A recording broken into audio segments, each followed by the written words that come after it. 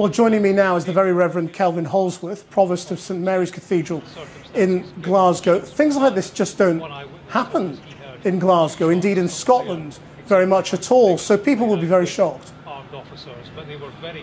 They're very shocked indeed. The feeling in Glasgow is just of horror that this could happen. We're not used to this kind of thing, and this is such a welcoming city for so many refugees and asylum seekers, so it is very unexpected.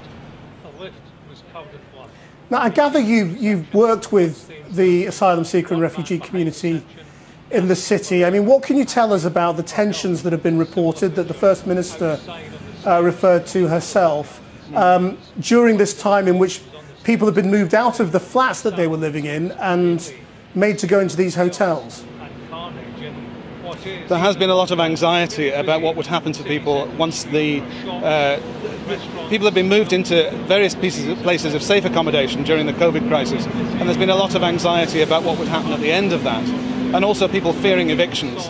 And these are people who are frightened anyway. These are people who have come from all around the world, from across Europe and beyond, looking for a place of safety. So they're often they're very tense people, they're very anxious people, and they're looking for somewhere to settle, and that inevitably leads to tension when that's threatened.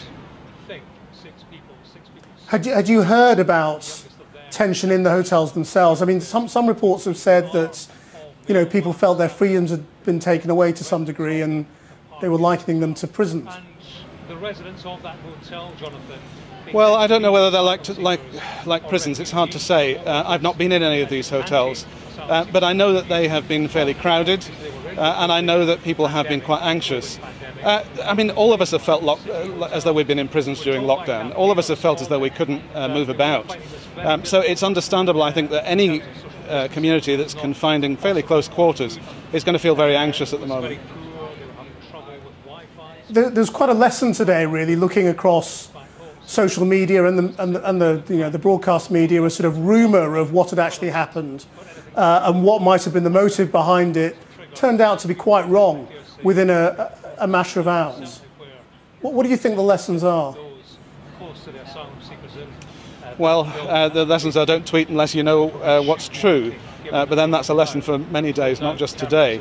I think that people react very quickly to anything with trigger issues around asylum, issues around poverty, issues around any kind of tension like that. People tend to want to write into the script their own feelings about that. And today's an obvious lesson to wait and see and wait and try and find out the truth. Reverend Holdsworth, thank you very much.